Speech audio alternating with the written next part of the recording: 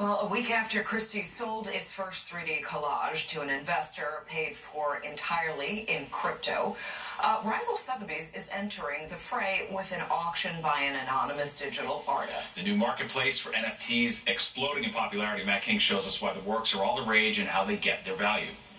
Like any new capability for the next 2 years at least, we'll see some crazy stuff. Spice Venture Capital founder and managing partner Tal Eliashiv invests in companies building out the blockchain ecosystem. He joined us Wednesday to help us understand how our free market has managed to ascribe often soaring values to an explosion of NFTs. That's a very interesting one. That seem to pose as many questions about economics as philosophy. Like, what is ownership? First, an NFT, or non-fungible token, is some unit of data on some digital ledger representing a unique, not necessarily digital item. One can't neatly interchange with something else. My painting and your Ferrari are not the same. In recent weeks and months, we've seen NFTs in the form of JPEGs, GIFs, and MP4s of digital works of art, notable or not notable tweets, video clips of basketball games, and digital pieces of fashion one can use to dress a video game character. One of the issues with unique items is that at the end of the day, there is no comparison in the market. So the so-called value of one of these items depends on what the NFT represents to its most recent buyer.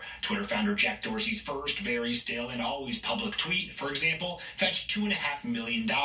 Which means nothing, because you cannot do anything with it. But for someone, the experience of owning it was worth $2.5 million. Whether they purchased it as a speculative asset they hope to flip for more, we don't know. Eliashiv encourages skeptics seeing an NFT marketplace that quadrupled in size last year as a digital version of Tulip Mania to separate the hype from the real value of all that an NFT's self-executing code can include. All certificates of authenticity of this item. NFTs can provide a secure list of every previous owner and every previous sale, smoothing out many issues of veracity that come with buying or selling pieces of art, music, collectibles, digital assets and video games, real estate, racehorses, classic cars, and any number of other unique items, whose value derives from how we appraise the experience of owning them. It's a real use case for blockchain technology. I'm Matt King, Fox 5 News.